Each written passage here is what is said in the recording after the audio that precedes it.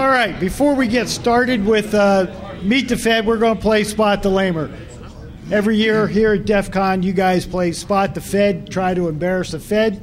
Well, we thought this is going to be the fourth year that we're going to pick some poor sumbitch that is a lamer. So, obviously, Priest picked him. So if you guys could kind of line up in front here so that everybody could see you.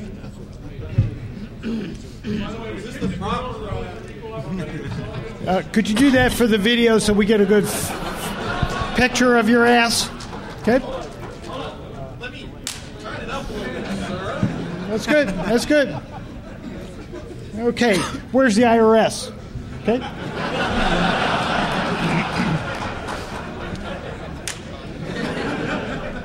Okay. What we're going to do is we're going to start asking questions to each of the panel members. We're going to start with Ken Privette from Postal, and we're going to work our way down here and then this way. So pick a number. You in with Postal? I'm sorry. Hey, Priest, we need this asshole removed over here.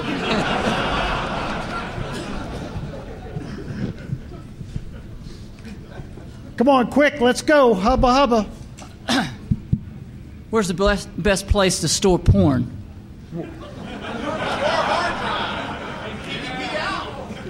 I'll give you two answers. Your neighbor's box over the Wi-Fi or your box. Pick a number, Ken. Who do you want to answer? Oh, this gentleman here. Okay, you've been eliminated. You can sit down now. And not here. Thank you. Mike. All right, let's see. Name at least 5 Intel x86 machine instructions and 2 mock instructions. Who do you want to answer? I added the last part. They gave me the first part, but I added the last part because I want to see if you really know.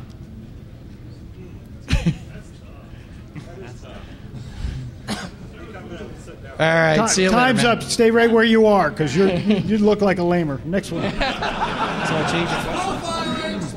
Another question? Yeah. Question goes to you. Can you name the entire Skywalker family? That's pretty... No. Oh, okay. Too bad. Okay, Mike. He's pleading the fifth. John Garris. For this gentleman here in the rather aggressive arms cross posture, have you coded more than 200 versions of Hello World programs in your life? No, I don't think so. How many have you coded? Oh, at least 20. There you go. Yeah, stay up here. Barry. Okay, for the contestant on the end, which of the following regarding the iPhone applies to you? A, you did the jailbreaking thing right away. B, you mostly use it to watch Battlestar Galactica. Or C, are you effing kidding me? I'm sorry. If this is a civil service exam, we need to make this fair and balanced. So can we get her a copy of the question since she's a underrepresented group? I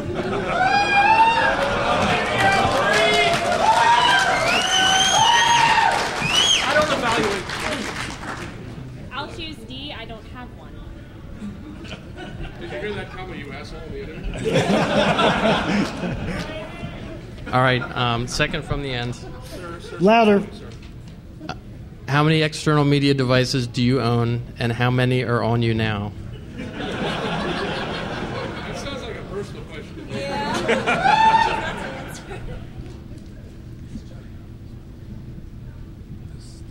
Mischel. Oh. What time do you have to be at work? What time do you get there? I roll out of bed, I walk across the room, and log on. Are you hiring? That depends. I need a bigger bed. Whoa! We are in Vegas. Mark, come to the bigger bed. I promise. So for the gentleman in black here, when does December 25th equal October 31st? Could you repeat that, please? When does DEC 3025 equal OCT 31? I'm sorry, that's even no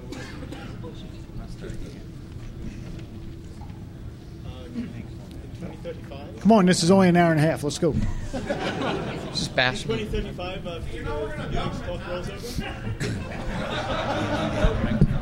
That's okay. Decimal 25 is octal 31. Pass the mic.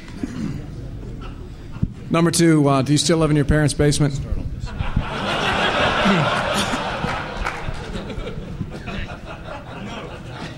What floor of your parents' house do you live on?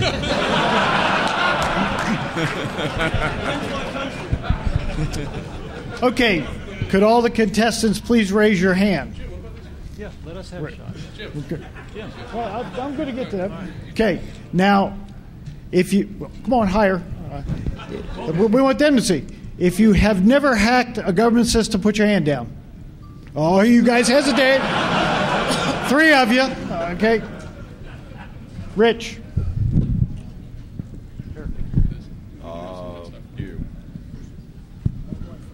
What is better for sniffing traffic, network traffic, a hub or a switch, and why? Easy.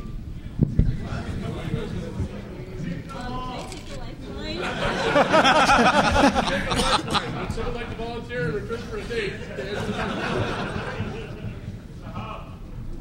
Okay, Marcus. I'm going to talk to this lamer here in green. If I put... Is this about the bed? If I put my card in promiscuous mode, what does it mean? You're getting slapped with a sexual harassment suit? It means you don't work for me anymore.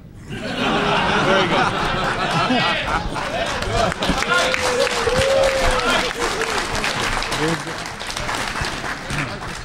Okay, having experienced what you've experienced, given a choice next year of coming to DEF CON and getting embarrassed as hell, or staying home and getting laid, which would you prefer?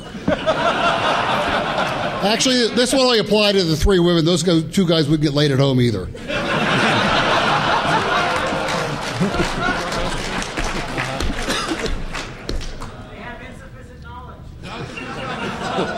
Show of hands. Do you have 2 hands?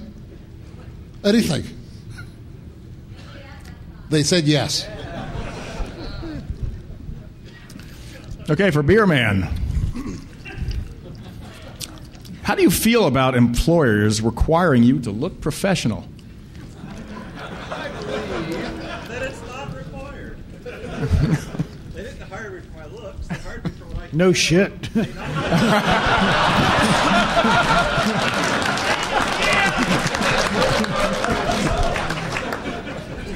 A very good answer. Who coined the term cybercop? Oh, come on. Self-plug. You're doing it. Repeat. Moving right along. This is for either of the 2 gentlemen. In your opinion, what's the best way to pack code?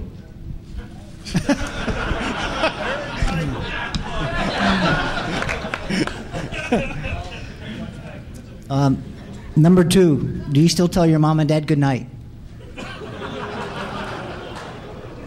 Well, since I'm in that basement, all I have to do is yell up. And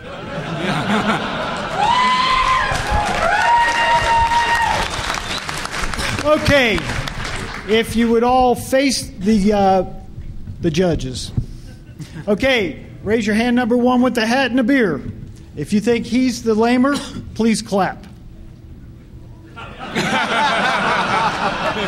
sit down. Number 2, please raise your hand. Let's hear it for number 2.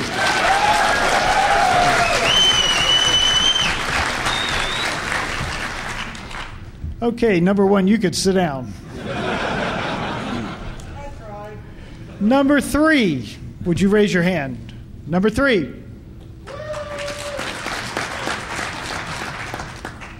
Okay, number 4, raise your hand.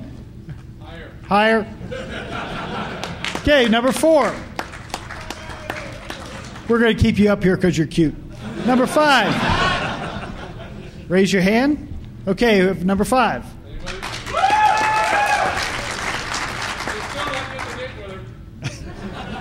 Okay, number 1 or number 4? 1, raise your hand.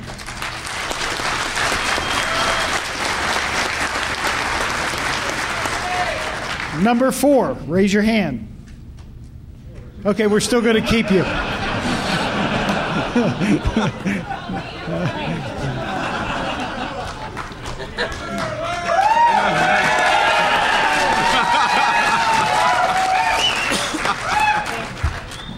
If you raise your shirt, you get more votes.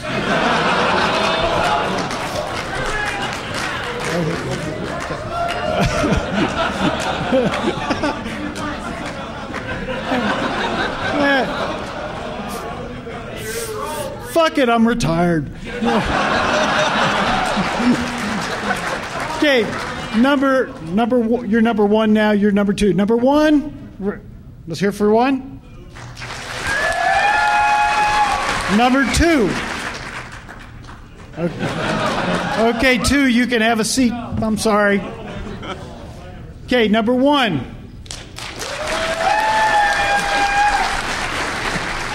The new number 2. I'm sorry, honey. We're going to have to send you home. Number 1.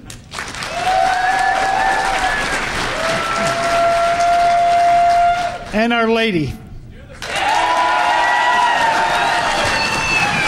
I'm sorry, you. Okay. What we would like to award you with. What's your first name? Amy. Amy. We have this coveted Spot the Fed T-shirt for you.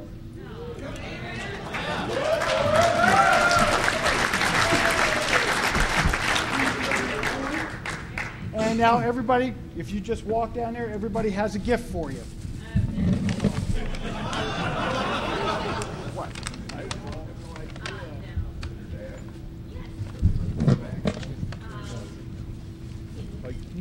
Just hand it. Very gift.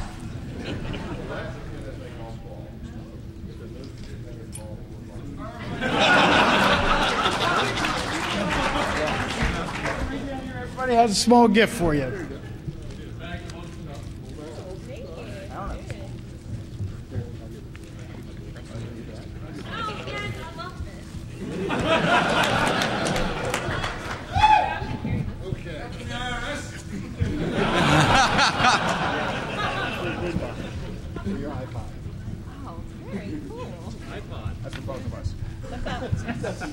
So nice of you.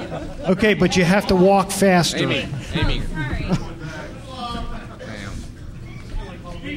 Don't work at government speed, please. Is that guy still here? That's where you have the bag.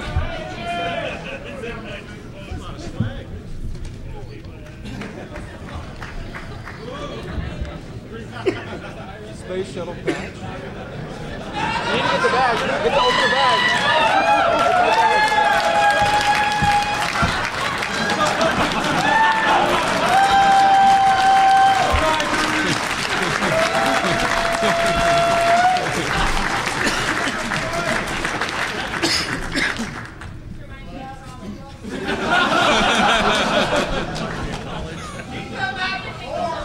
First time not being handcuffed in a bedroom.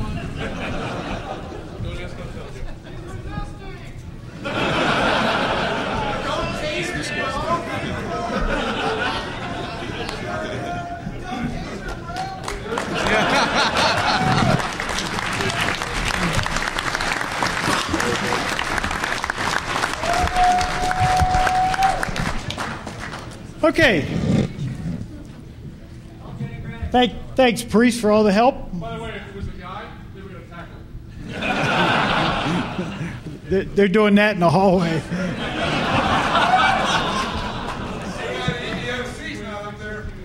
Okay, what we're going to do is we're going to start with Ken Privette and let everybody introduce themselves, talk about 2 minutes on their agency, what they do, and then we're going to open it up to questions. So formulate your questions, and we have a microphone down here so everybody else can hear. So if you want to start forming a line. Oh, that's okay. Hi, Ken Privette. I'm an agent in charge of the Postal Service Digital Evidence Services. We do computer crime investigations and do computer forensics for the Postal Service to support investigations.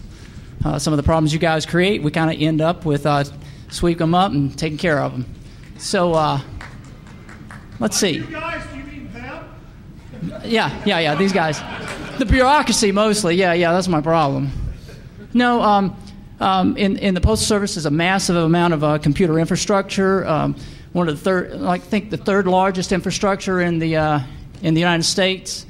A lot of computers that push the mail around and help it get delivered to you. So we secure that infrastructure and do the investigations to support it.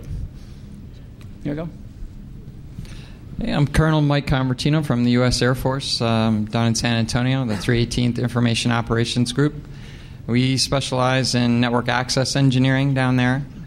And basically, I'm here to recruit you, not arrest you like some of the people on this stage. So I'm the good guy. In fact, how I came to... as evidence of that, last year we hired over 60 people into the Air Force as a result of my visit to this conference. So actually, it is true. So, I guess also I'm somewhat the most similar to any of you up here on this stage too, because I started off with an interest in electronics as a very young boy. I got sent to a summer camp one time. My mom sent me there. I met a girl. So you can say that I started this as interest in this as part of for love, you know. Yeah, and so anyway, I wanted to call her afterward, and I combined my interest in her with my interest in electronics to make the phone system do what I needed to do. So. My other, today it probably would be considered stalking, but so my handle is Loopback. I don't know if you know me from online. So anyway, did you say humpback? Hi everyone, I'm Stephane Turgeon. I'm a sergeant with the Royal Canadian Mounted Police. I'm. There you go. Are you a Montreal Canadiens fan or Ottawa? Toronto? No. Okay. Anyway.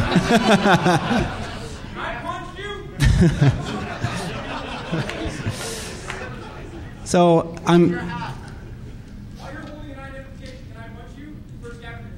Yeah, go ahead. You want a hat?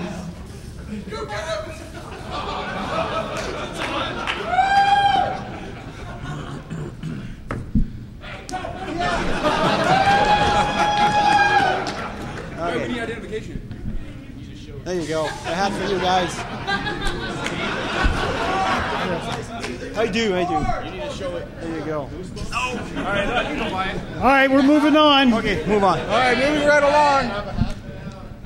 There you go. Hat for you. Canada doesn't have tasers. Okay. Now, good for you. I'm not taser trained, so if I have to arrest you someday, you'll be lucky. No, seriously, I'm in charge of the computer crime section in Ottawa, and we deal with the computer crime investigations involving terrorism, drugs, organized crime, national security, and of course, computer intrusion. I'm here first time. It's my first time here. I'm really happy to see all of you guys, and actually, I'm also here to recruit. So if you have any suggestions, any ideas to help us the RCMP, then we'll be here to receive you. You were. Do you take American citizens? Serious question. It all depends on the cases. I assume so. We could.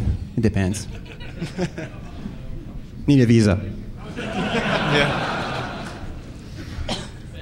Rule number 1, never follow a guy with the sexy accent. John Garris. I run the Computer Crimes Division for NASA IG. I think you know what NASA does, so I won't go into that. I was going to talk about my Air Force experience, but I don't know if I want to be associated. You know, what I do have to offer, though, is coveted NASA IG Ninja throwing discs that also happen to double as coasters, but you can decide. And it depends on somebody who can come up with something meaningfully flattering for me. Through the and anything that this guy, if you can do anything about this guy, you get 2.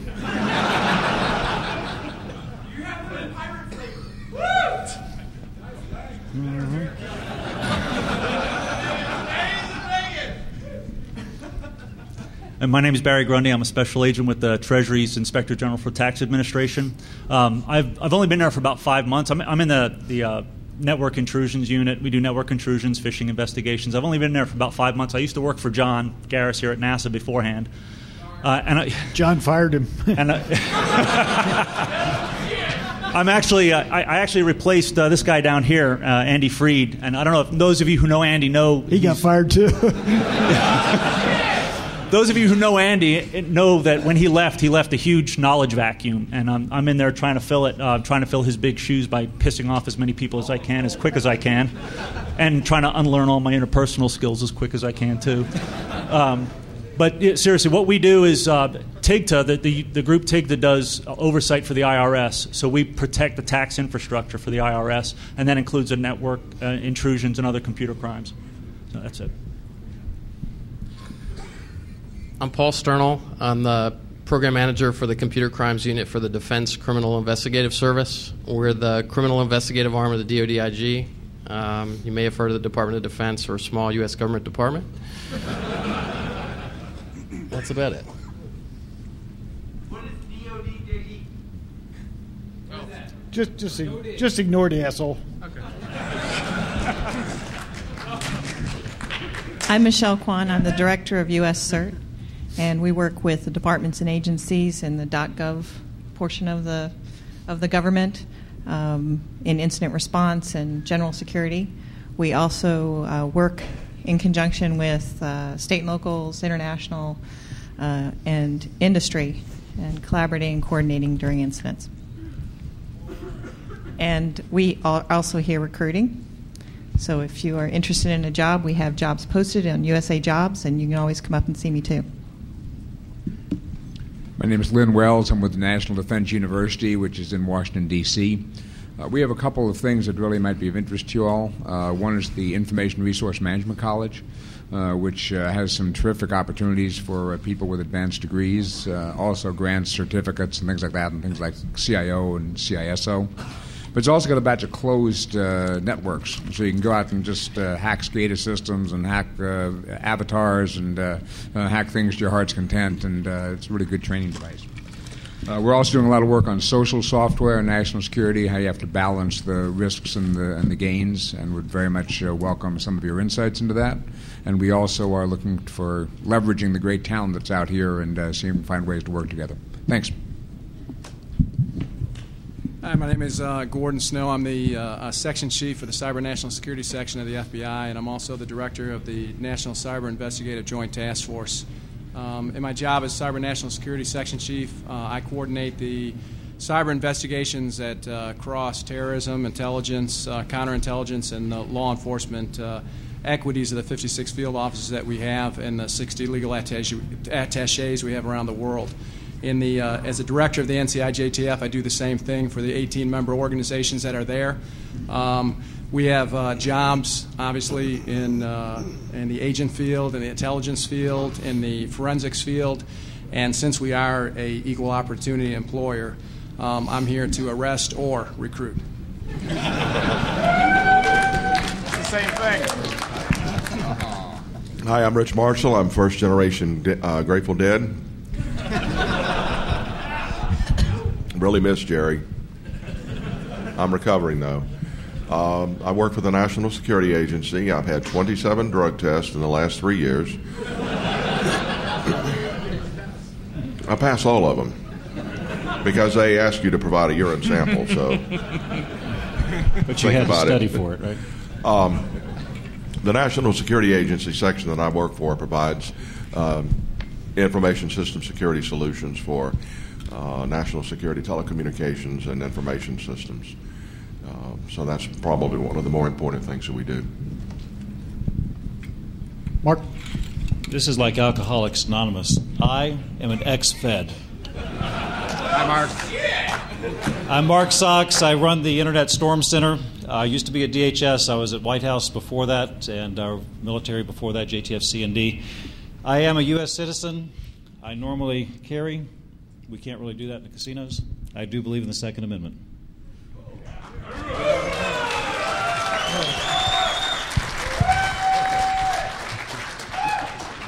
My name is Andrew Freed. I'm a former IRS person. I'm sure some of you have heard of us before. Thank you very much. A couple of years ago, my boss says, don't do anything stupid, so I was the one that got married on stage here in DEF CON 2 years ago. This is my 10th or 11th DEF CON, and I think I've been pretty active in a lot of the groups you probably are all part of yourself. Hi, I'm Greg Garcia, Jerry's reincarnation, president of the cleverly named Garcia Strategies, a consulting firm. At the Department of Homeland Security, I was the first assistant secretary for cybersecurity and communications. As assistant secretary, I guess to my staff, my handle was ass.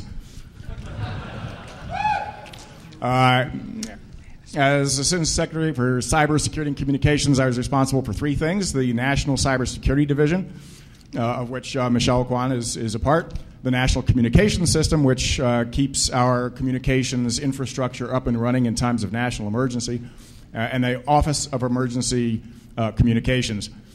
So I have to say, for the 2 years that I was at DHS, left in December, I probably did 100 or more keynote addresses across the country and internationally, and this is the first time that I ever looked this cool.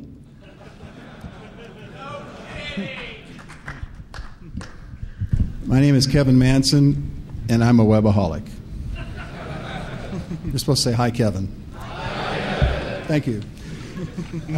I am the one that coined the term cyber cop back in the late 80s, and I was with DHS at the Federal Law Enforcement Training Center. I had the privilege of training over 100,000 agents over my 20-year career, and one of the things I'm most proud of is training federal agents how to obey the law while they enforce it.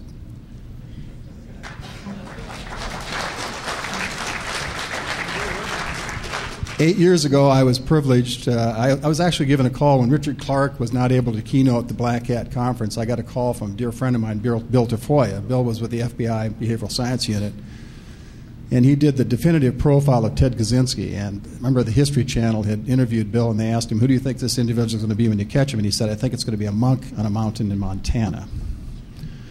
So when Bill called me, he said he'd been asked to keynote, fill in for National Security Advisor Richard Clark, and he said that he gladly accepted that. He said he wanted to add one requirement. He said he wanted his friend to co-keynote with him. He called me and asked me if I wanted to do that, and I said, Bill, what small body parts do you want?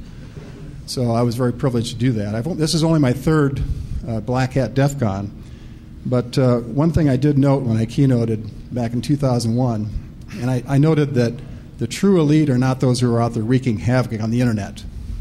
The true elite are those who are out here defending it, and I'm proud to say I'm associated with these kinds of people who have been doing that for a long time. If you want to take a look at something, a project that I'm also very involved with, and if you go and take a look at my website, which is, it's a long one, I apologize, but it's redtapewillnotdefeatterrorism.org.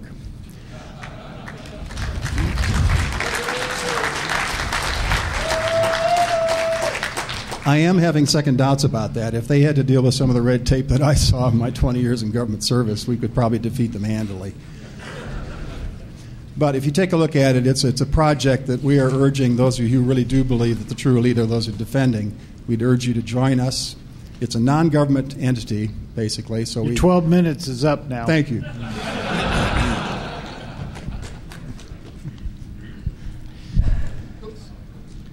No problem. Thank you. My name's Ray Kessenich. I'm a retired special agent with the Naval Criminal Investigative Service. My last few years I spent as the director of the Defense Cyber Investigative Training Academy in Maryland. I'm currently the director of training for the International Multilateral Partnership Against Cyber Threats, kind of a tortured long name, but it's IMPACT, based out of Kuala Lumpur, Malaysia. we have a stated goal of assisting developing countries as they come online, giving them the security tools and training necessary so they can do it on a level playing field. And I appreciate your having me here today. Thank you. I'm Bob Hopper with the National White Collar Crime Center. How many of you guys have ever heard of that? Everybody that raised their hand is a cop. Right? I mean, if you want to know who we are and what we do, please go to our website, nw3c.org. I'm here recruiting. How many of you have a resume with you right now? Come see me. If you can decipher the information on this coin, the hex and binary, we'll talk. Thanks.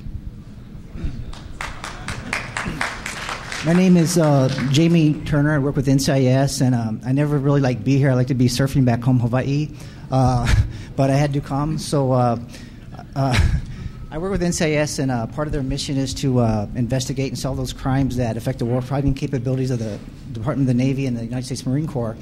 And we have a cyber division. I work within that division, looking at the infrastructure, conducting computer operations and investigations, and this also gives me a chance to thank a lot of you guys that are here, because, and the panel too, because I go by different handles. Some know me as a Jesus Christ Warrior, Full Throttle Christian, or just whatever, and I am a Christian. But you guys, if I wouldn't be where I'm at today if you guys haven't helped me and some of these guys on this panel. So I want to say to you, from my heart to you, brother to sister, brother to brother, just like one ohana, like one big family, and nothing bad. It's all good. And I want to thank you for this opportunity to be here and talk story.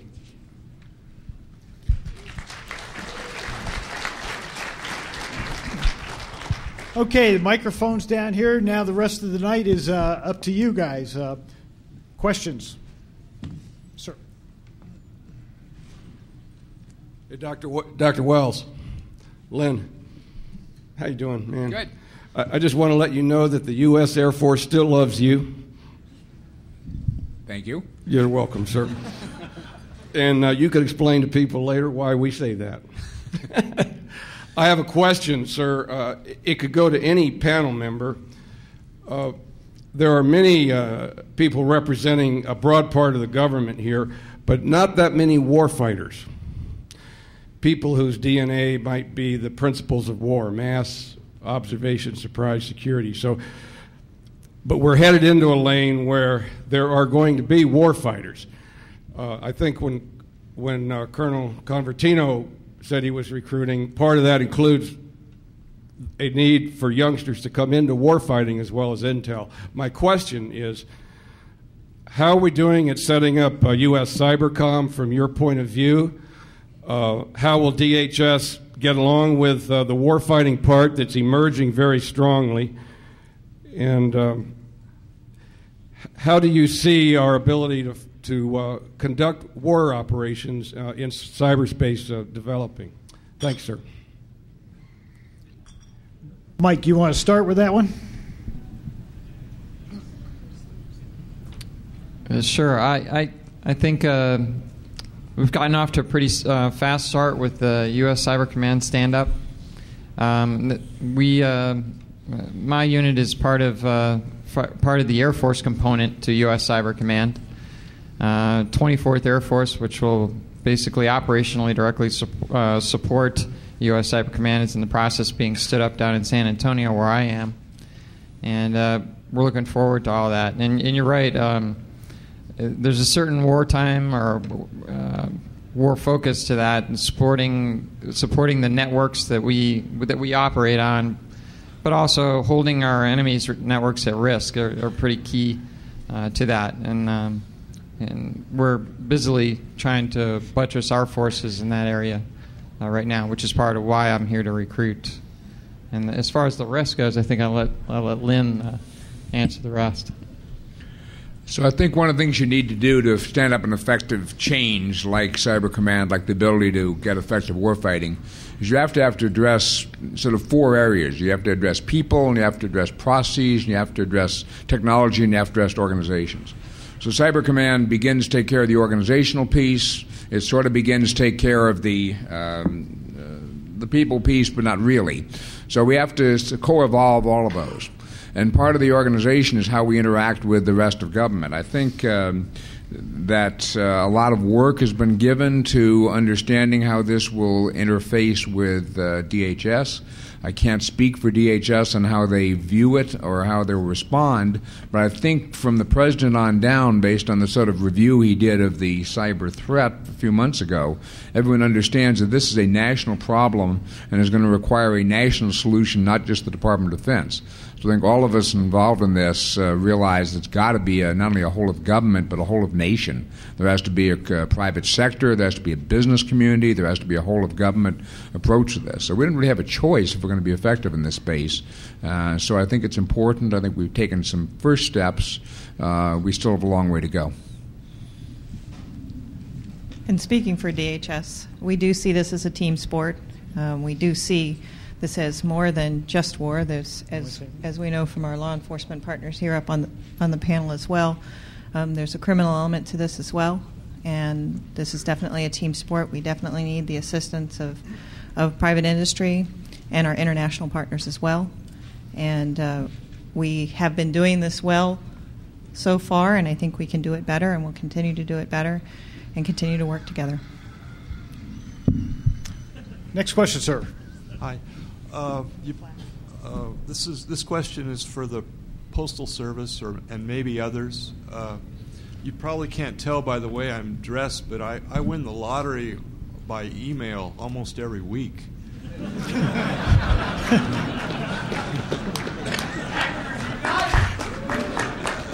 And I mean, the amount of fraud, Nigerian fishing expeditions and others on the internet it's just massive. Is there a website that we can just forward these messages to, so some of the people in the feds can slow the fraud down a little bit? Have you paid taxes on those winnings yet? Everything he's got.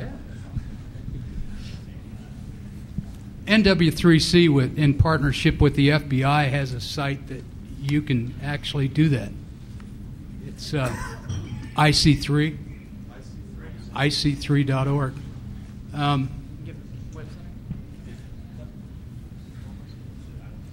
Got it? Actually, the FBI does a really excellent job of doing some analysis and cobbling those cases together and either investigating those on their own or shipping them out to jurisdictions that are appropriate.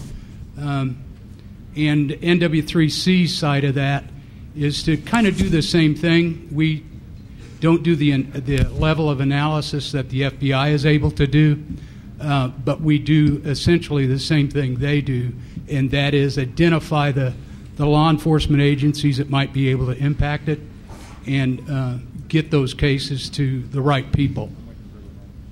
And hopefully that answers your question. Okay. Andy, did you want to take that? Go with it, Andy. Well, I've been pretty heavily involved in phishing and fraud, and I would say that maybe out of 10 million offenses that you've probably got in your email box, I think the federal government maybe has made 3 to 5 arrests. So it's a big problem, and I'm not sure it's an easily solved problem. I think that good spam filters are probably a better solution than assuming law enforcement is going to protect you, because there's just so much of it out of there. I think I know how to solve the problem. Use the mail. Don't use this email stuff, guys. Get off that. Yeah, it's dangerous out there, guys. Dangerous. Use the mail.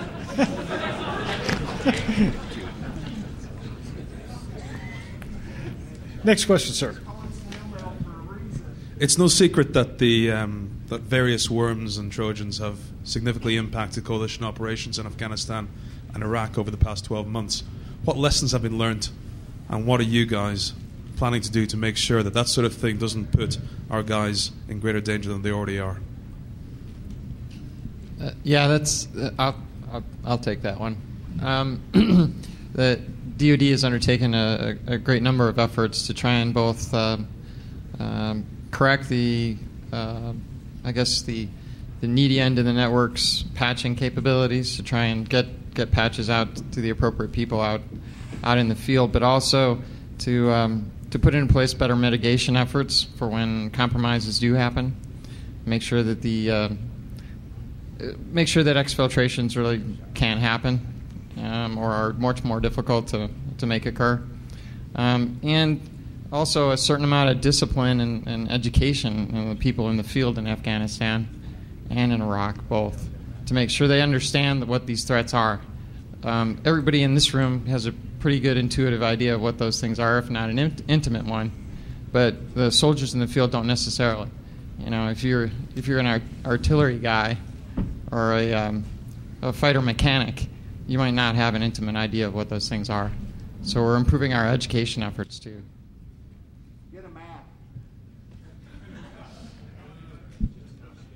I would like to ask a yes or no question to each member of the panel. No. Do you feel you are more empowered to do your job under the current Obama administration versus the Bush administration? This is a yes or no question. There are no gray areas. Please answer yes or no. I see bullshit. Yes, I do. Oh, yes, I do. I'm going to. I also see chicken shit too. I'm going to feel quite empowered when this guy passes out on the floor. I don't think he's drunk. I think he's just an asshole. You would like a drinking contest? Please bring it this way. Oh. Apparently, you are a chicken shit and not able to answer the question, sir. I remember when I had my first beer too. I'm glad Sam Adams has been making beer that long, sir. Next question, please. A lot of people around here don't have a traditional education, let's say. The GS schedule doesn't really work with that. Is there any plans to change that at all?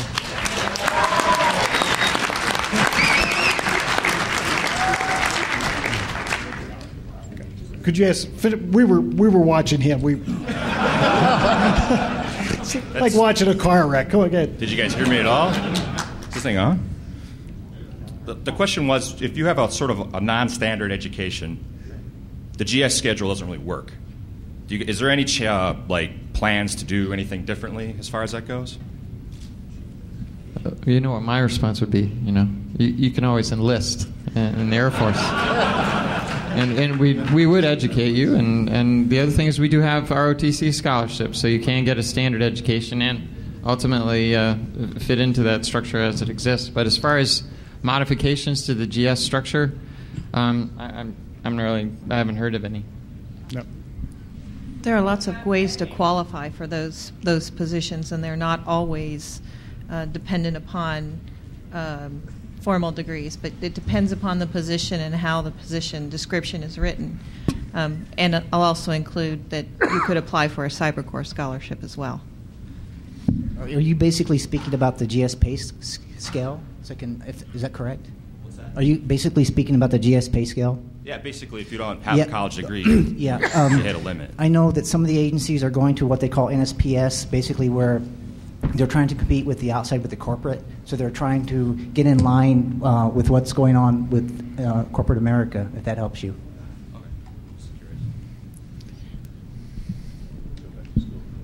A lot of times that's also based on position. I mean, it's not really, I don't think all of it's wrapped around the GS schedule. I know I've hired people, and person's like a GS-14 now on my team that doesn't have a college education. I saw great value in lots of other things that this person brought to the table.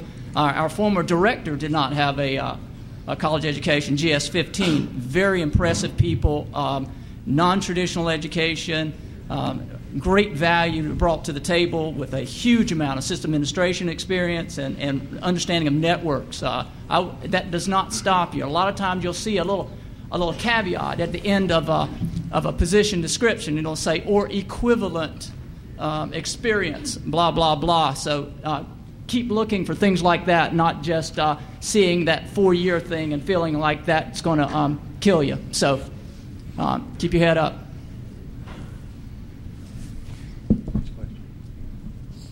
Let me just quickly add that just a story. We've got a little Linux guy that works for us. I hired him off the street, and I'm putting him through school. So, I mean, if you've got the talent, there are folks out there that need you.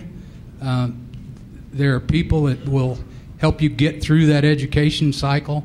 It's not a closed loop. He's not the only one. I've got actually, in my small little tiny shop, I've got 3 different people that are going through that kind of program. I hired them because they were really, really good at what they did. And I really didn't care about their formal education at the time. They're getting it now, but I really didn't care about where they'd gone to school because they were just really, really talented people. Next question, please. Looking in from the outside, it seems like several different agencies are almost squabbling over who's going to kind of take the lead in the U.S.'s cyber defense. And it kind of seems now that the Air Force is kind of moving to the head of that. My question is basically, when are we going to see more of a unified front of a single entity saying, you know, we are cyber defense as the Air Force is to the air, or et cetera? But yeah, this is a source of confusion, I think, caused by some of the commercials that came out last year and whatnot. But the Air Force is not out to rule the cyber world. We have our own little section of it, and we want to take care as good stewards of our own networks to make sure those are secure. And as I mentioned earlier, we want to hold adversaries' networks, especially ones related to Air Forces, at risk. But from a functional standpoint, working with the folks at NSA and other services, the really at the working level there's no squabbling over it. I think at the executive level, there's some discussion between DHS and DoD, and some advocates in Congress back and forth between those two. So, supporting one organization or another. But as far as us, on this table, for example, working together, we don't. I've never had an issue.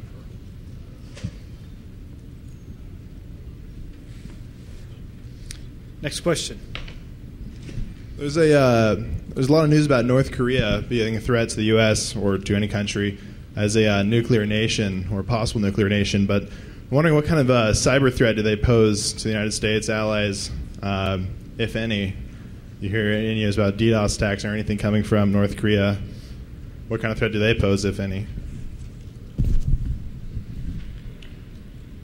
I'll take a stab since y'all are waiting down there.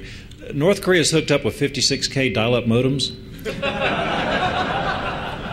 And if they can pull all five or six of them together for a DDoS, I'd like to see that happen.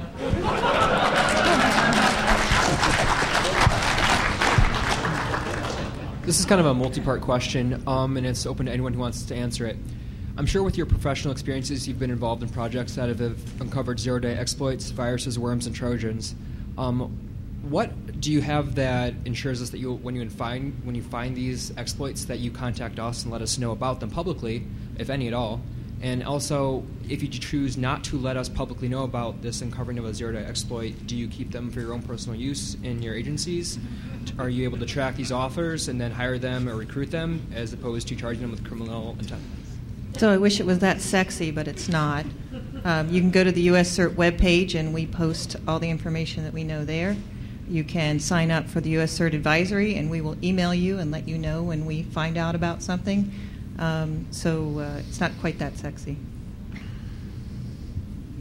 My question is another question regarding North Korea. There was a big media frenzy regarding the big North Korean DDoS attack. It involved the Treasury website, among other government and corporate entities. It came out that was an 8 megabit per second attack, which is 2 cable modems. And then with regard to the Russia-Georgia incident, how big is cyber warfare a threat in this new kind of era? Is it really a threat, or is it with the media, is their focus misplaced? Well, I think you have to be careful about what you read in the media and what you believe. Yeah, that's very true, especially in regards to Russia and Georgia. Certainly, we interpret what happened there as either sympathetic or actual virtual preparatory fire prior to an actual physical engagement. So we in the military regard that as pretty serious stuff. So we examine that pretty carefully, and we watch how those things were done, who actually did them, and try to figure out exactly how we'll handle those things, as they come up again. But clearly, we've seen in the press, certain nations have come boldly out and said, "Hey, this is pretty neat stuff," and oh, by the way, it's not illegal as far as we can tell, which I thought was pretty interesting. Some responsible members of other governments saying these things in the press. So, yeah, we take that pretty deadly serious, especially in the military. So I think one of the things that was concerned, particularly as you watch the progression from Estonia to Russia, Georgia, and this is, as Colonel said, the integration of cyber with conventional military operations. And so this is not just going to be a standalone thing that happens in cyberspace, but likely to be a part of a more integrated campaign. So one has to give thought to how one addresses that. The other thing that's very interesting is these are rarely solely state-on-state identified activities, and the waters are muddied considerably by hacktivists or patriotic hackers, whatever you want to call them, who are working in similar spaces. And so that makes the attribution problem particularly hard, and all this needs to be factored into consideration. Next question. So the big internet service providers receive thousands of requests a year for customers' records, their emails, their searches, and in many cases, you guys are the originating parties for some of those requests. Now, these internet providers are not equal when it comes to their tactics for responding to these requests. Some of them charge the requesters for the information. Some of them provide it for free. In the case that you claim exigent circumstances, so an emergency, some of them provide it without a subpoena, and some of them say, come back with a subpoena. I'm wondering if any of you can share some of your experiences with these companies and let us know which internet providers are standing their ground and saying, come back with a warrant, and which are handing it over for free with no subpoena required.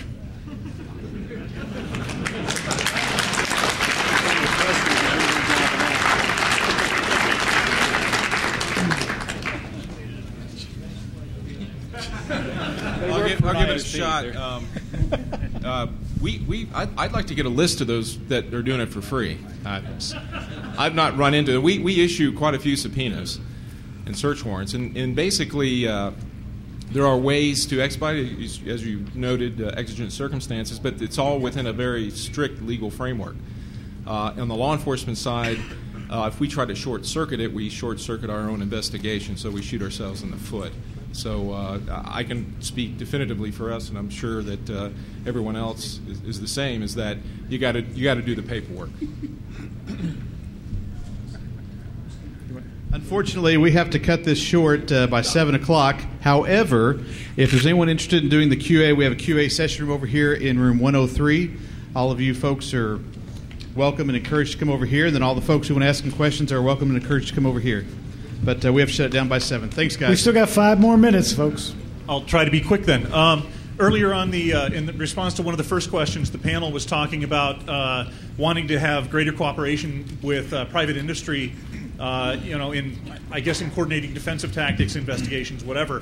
What sort of carrots or sticks, as appropriate, are you using to get high-level cooperation with private industry? And I don't mean like InfraGard, because a lot of the low-level stuff goes on, but how are you doing that, or how can I get my organization to cooperate with law enforcement? Well, it's more than just law enforcement. It's with the community in general, and you can do this through the ISACs, through your sector ISAC. You can join your sector ISAC and participate in that way. You can work directly with USCERT. We're more than happy to do that. DoD has a pilot program with the Defense Industrial Base. It's a voluntary program where the private sector folks can sign up with DoD. When there's an attack on their system, they notify the Department of Defense. We sanitize that information, share it with the rest of government and the rest of the companies that have signed up.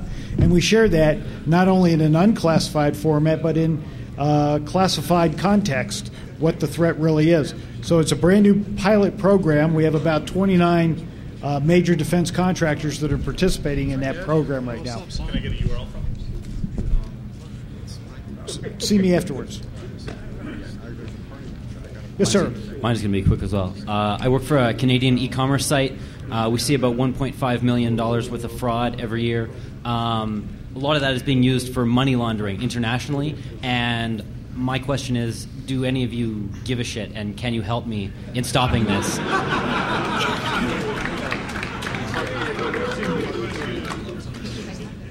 No. Okay, I'm sorry. We've been cut off, so that was the last one.